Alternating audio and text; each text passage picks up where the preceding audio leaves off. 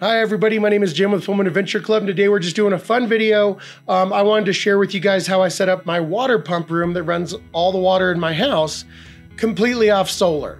It's been working flawlessly for about 4 months, no problems, no shutoffs, and it runs 2 water pumps in there. They're both shallow well jet pumps. One goes to a buried underground water collection cistern that's from rainwater, and that flushes our toilet, so it just saves us a lot of water, and I don't have to run it through a bunch of filters and stuff like that. The other one goes to our main tank up top that I haul water to all the time, and that supplies water to the entire house.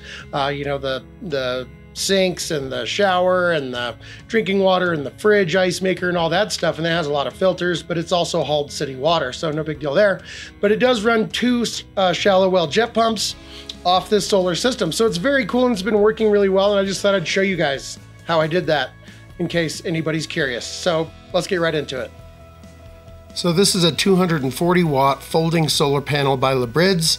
I just mounted it permanently to the roof and ran the wires down to the pump room. Okay, so we have our water pumps over there. You know, the one flushes the toilet off the cistern water, and then this one is the main pump for the entire house with the pressure tanks, etc. And then as we come over here, we have this 3000 watt inverter, and I have a review video on that as well. Put a card up there. And it's powered by these 2 LNEX 12 volt lithium iron phosphate batteries. You can see they have the little wake up buttons there, which I love, with the power meters. And that is going to this charge controller up to the solar panel. It's 240 watts on the roof.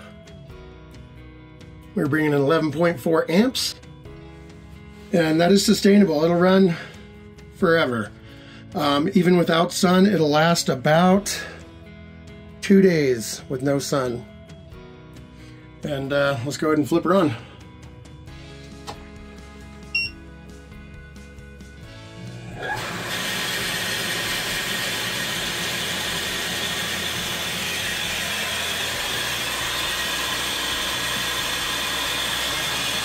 So it's currently running this guy right here.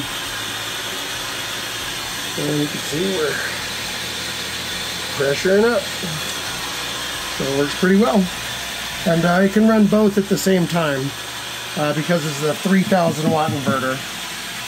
And they only really take about, you can see here, about 720 watts with about double that at the start. There you go. Well, there you go, guys. It's been working really well for about 4 months. Now that that was kind of a proof of concept test build that I did in there. And so now that I know it's been working for 4 months, I'm probably going to redo all the wiring in there because I kind of just threw it together. And then also one of these years, probably redo all that spider web nest of plumbing that came with the house, but not this winter, because if it's not broken, I'm not going to try and mess with that. But I just wanted to let you guys know this has been working well for me, so hopefully that points you in the right direction if you're doing a similar build. Again, this was a 240 watt solar panel that goes to a 10 amp solar charge controller, then goes into 2 100 amp hour lithium iron phosphate batteries from LNEX, then up to a 3000 watt inverter to run both pumps. And this will last for about 3 days, probably 4, without sun, based off that battery capacity.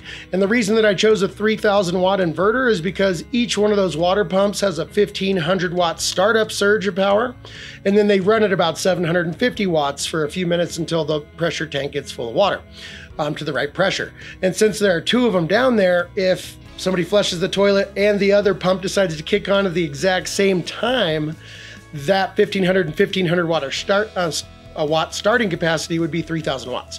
So that's why I chose such a large inverter, but it works really, really well for me, and that way it never gets overwhelmed, and we haven't had a single problem with it, even when both pumps do kick on. So pretty cool setup. I've really been enjoying it, and it has been saving us on our electric bill and everything else, putting some of these spare parts I have around the house to good use. So I hope that helps you out with your project and points you in the right direction. If any of those items that you saw in the video you're interested in checking out in more depth, I will put affiliate links or normal links in the description below that'll take you over to their websites, and that helps out my channel as well.